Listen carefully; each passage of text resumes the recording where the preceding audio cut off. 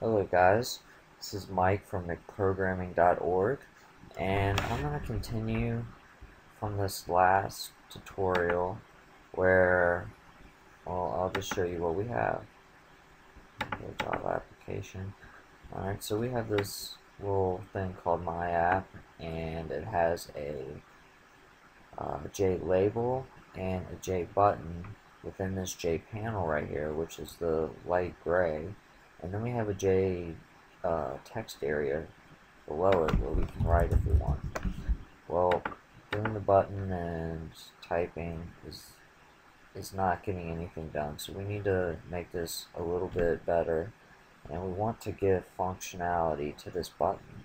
And so I'm going to introduce you to event handling. And for this particular instance, with this one class, just frame, I could think of three ways to create an action listener. And what an action listener is it sits and waits and listens for an event to happen. And an event would be clicking a button, for instance. And when that button is clicked, it fires some type of response, or it fires an event, and whatever you code that event to be happens. So in this case, I want to click the button and I want some type of text to appear in the text area. So let's get it started. First off, when we run this stuff is just kind of in the middle, ugly. I can show you how to create a new layout within a section of a Java Swing application. So I set the whole thing to a border layout, so the J panel is in the north and the text area is in the center, which actually takes up the rest of the box because there is no south, no east, no west. But let's say that I wanted in J panel to set a different type of layout. What I could do is set a flow layout, and I can either push this to the right, push it to the left, and in this case that's pretty much our only options. But let's do that. I'll just push all this to the left. And to do that, we need to make sure we say panel.setLayout. If you say set layout, it'll kind of override this layout right here. And we're going to say new, and we want to say flow layout. And in this parentheses right here, this constructor, we want to say where or how we want to use flow layout. So we're going to use a static reference to flow layout dot, and then we have these things: center, leading, left, right, trailing. So let's see, this value indicates each row should be justified with leading. Okay, well, left and leading are very, very similar. I'm just going to say left. But let's see what happens now when we run this code. Okay, so everything has been moved to the left. I like that a little bit better. Still not pretty, but it'll do. So that's a little lesson on how to use layouts within other containers, or other containers or panes, panels, content panes. There's quite a few different things you can use as a container, but I'm going to show you how to use different layouts within different things. And now I'm going to show you how to use an action listener. So we are going to say button.add action listener. I'll type that out.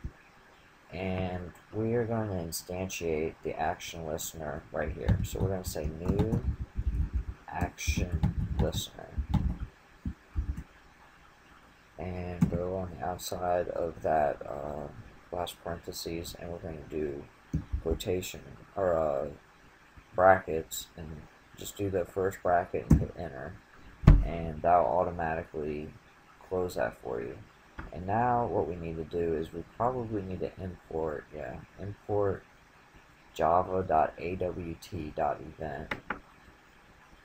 Okay, and now we're going to need to implement some methods, or one method. And let's say add unimplemented methods. So there's just one, and we can get rid of all of this stuff. So the action performed, it will listen for when this button is pressed, and then it will do this code right here, which is action performed.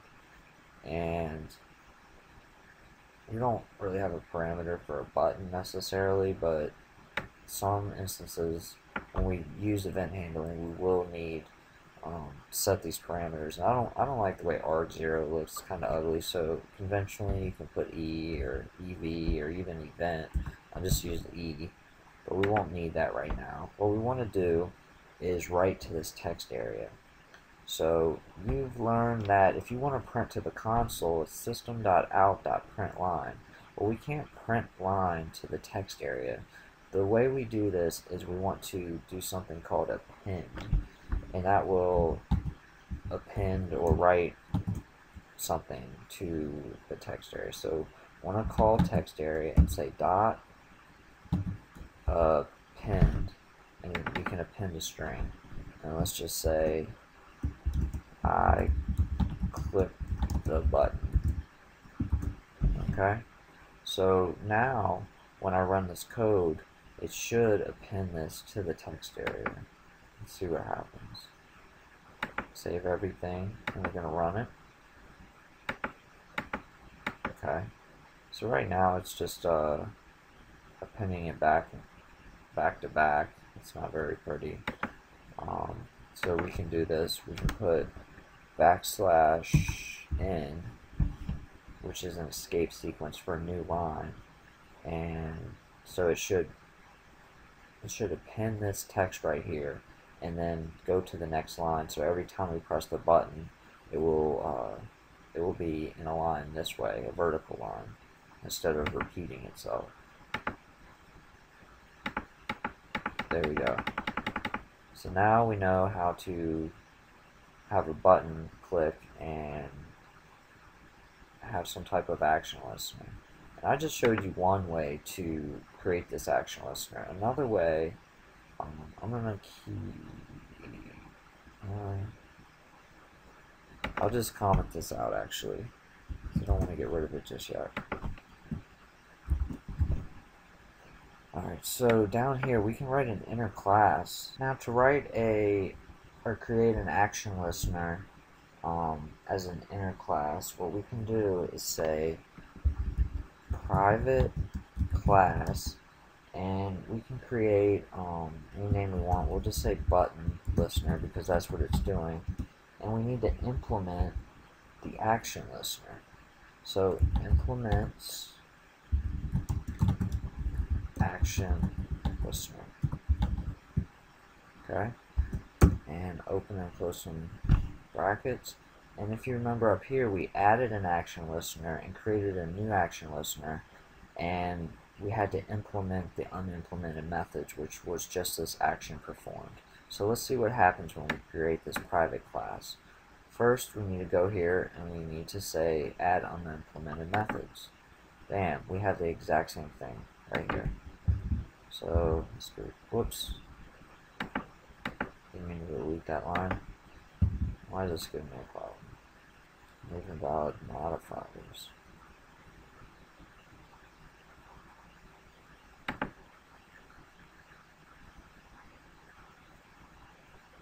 Alright, well, just have the class, I guess. And now what we can do is say text area dot append I clicked the button, and remember to do the new line or else it's going to be ugly.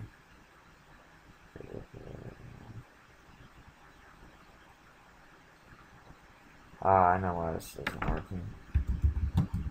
You say private class, but we want to put it inside of here. Okay, there we go. So there's a proper inner class right there. I never do it this way, so it was a little bit,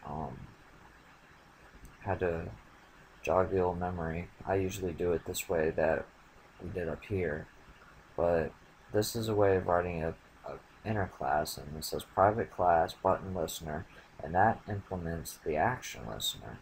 So every time that button listener class is called, we do the same thing. So now what we can do is say button dot add action listener, just as before, but now we have a new button listener we can add. So new button listener. Okay, so let's see if this works. This is very similar to the last one. I like writing it the way I did up here, but this is another way of doing it, and I'm doing it both ways because some people prefer the other. I'm trying to give you a good overview of how everything works. So there we go. They both work the same.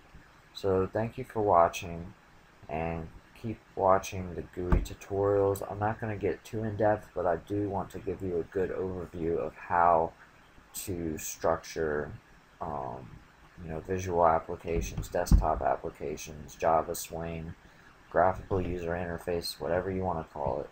So thank you for watching.